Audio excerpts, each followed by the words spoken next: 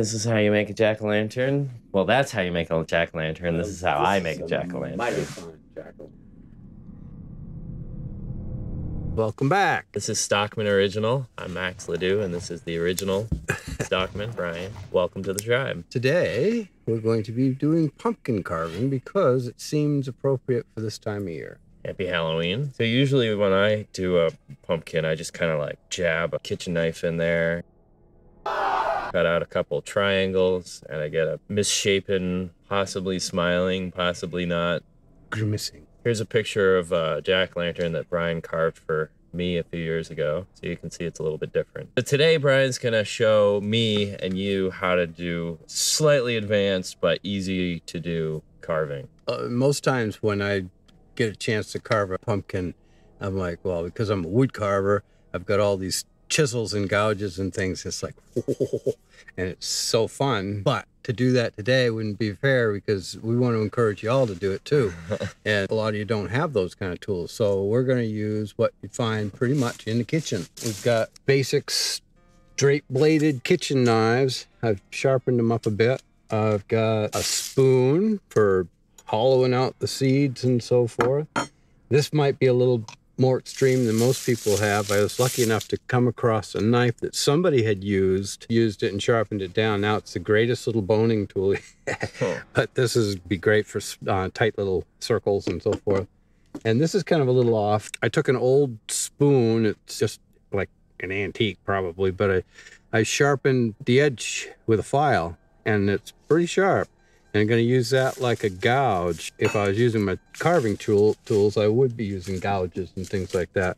But a spoon is something that, you know, even some cheap stainless steel spoon would be just fine for cutting pumpkins. I wouldn't want to skin a beaver with it, but it'd be fine for pumpkins. Can we sit at this or? In the Army, they taught us never ever stand if you can sit. And never, ever, ever sit if you can lie down. So, as with any carving project, the best thing to start with is a marker of some sort. Pencil will work. So I usually start with the eyebrows. This little number kind of establishes the brows with the scary pumpkin. Now I got a nose. A pumpkin nose.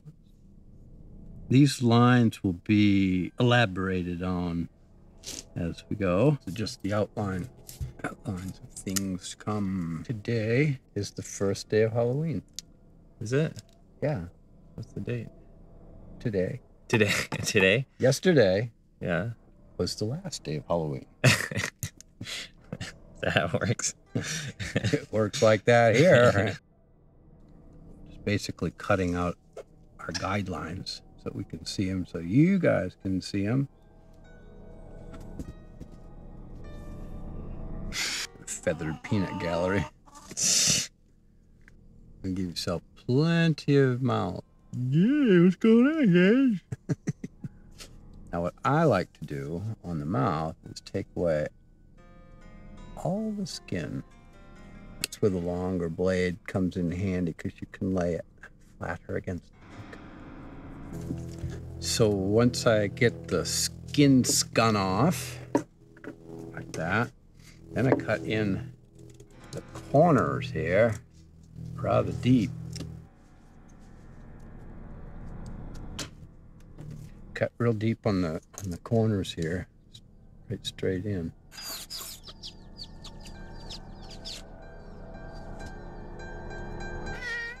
Hello, Ben. You squarely in the way. Well, you are the way. I actually, most times, take those corners just about all the way through. For some reason yours looks all clean and mine's all like ragged. 40 years in the business. Mine just has like cold sores or something. Herpes. There's no bad pumpkin. If we do the mouth first, that way the pumpkin can tell us what to do next. Yeah. See what I'm saying? Why'd you make my nose so big? This is where I start putting in the teeth. First, gotta go right through the wall of the pumpkin into the cavity inside where all the little seeds live.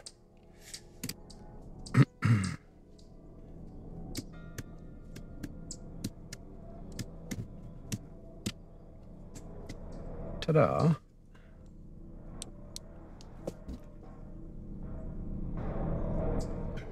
You find if you hold your knife like this, you can lay the heel of your hand on the pumpkin as a guide or fulcrum. Generally, I would use a wood carving parting tool, a V-gouge, to lay out the teeth, and it goes very easily, quickly. I usually start laying the teeth out at the center, come around a little arching cut, straight down, coming up. Now we're going to come back, arch back down, like that.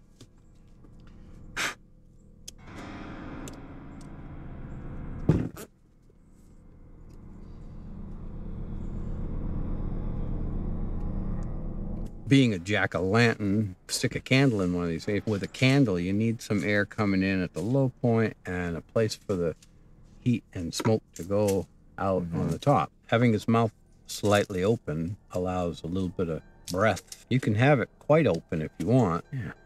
Now for his bottom teeth, that.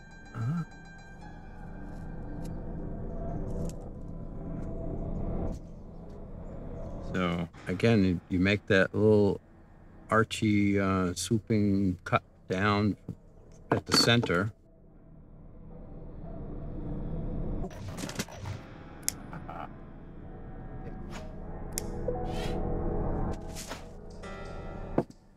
So what I likes to do at this point is to put in the smile lines. I'm going to curl the nostril.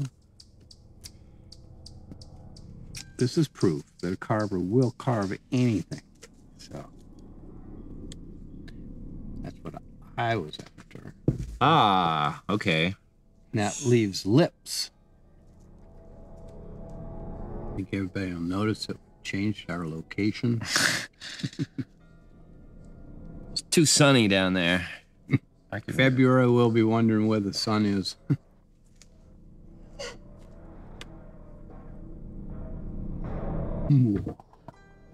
Right. So the next phase, we're going to do the eyes. So we've got the outline kind of just scratched in, basically. Going to go over that first with a deeper cut. Now I have taken a moment in between shots to sketch on in pencil my intentions here. So like this. And I came down off of the brow like that, okay, to make the tear duct corner of the eye. And so that's what I'm gonna branch off and follow here. Chickens in the background. Right. And so I've made the outside cut. I'm going to leave myself a little circle of. Like my jack-o'-lantern is going to have an eye patch. It doesn't have two of them. Who said that? Yeah, this is working out good. This is a good opportunity to cut deep again.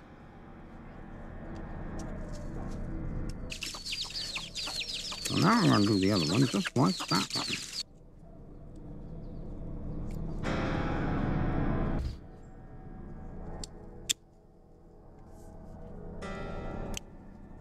It looks like it hurts, but it really doesn't. It hurts me more than it hurts you.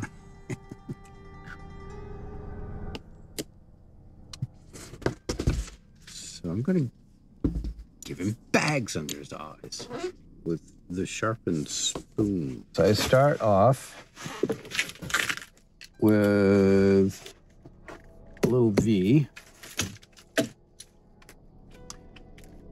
Because if you've ever carved a pumpkin and had trouble finding the way the lid's supposed to go on, this helps. Okay, you got a little key thing sets right down in there. Like I was saying before, you have to have air coming in to feed the candle, oxygen, And you need a little chimney. Let the heat and exhaust out. So you just kind of cut a little square out. Say start on this side of your V. Stick it right in there. And pull it. Yeah, pull it. You got better control. And if you leave the blade in there, you'll get a clean cut all the way around. And of course you have to...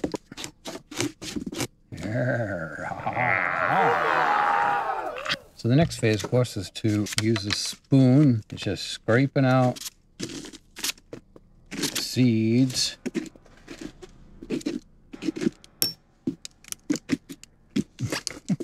we're doing is basically scraping the seeds and all the membranes that are holding the seeds. Try to pick this up instead of this.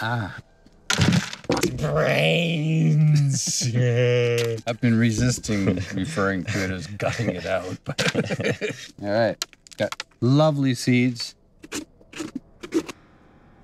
like to make a little divot in the bottom for the candle. Max doesn't get this lantern done by Halloween, there won't be any festivities.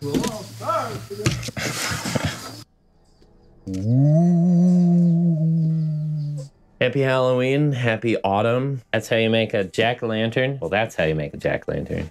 Both just fine. Any way you make a jack-o'-lantern is good. As long as you make a jack-o'-lantern, you gotta make a jack-o'-lantern, right? So hit the like button, subscribe if you haven't already, check out some of our other videos, and let us know what else you want to see. Yeah. We will see you next time. Thanks for being Love your comments. Part of the tribe. Went out. Oh! Oh, those are pretty quick burning candles. Thanks for watching.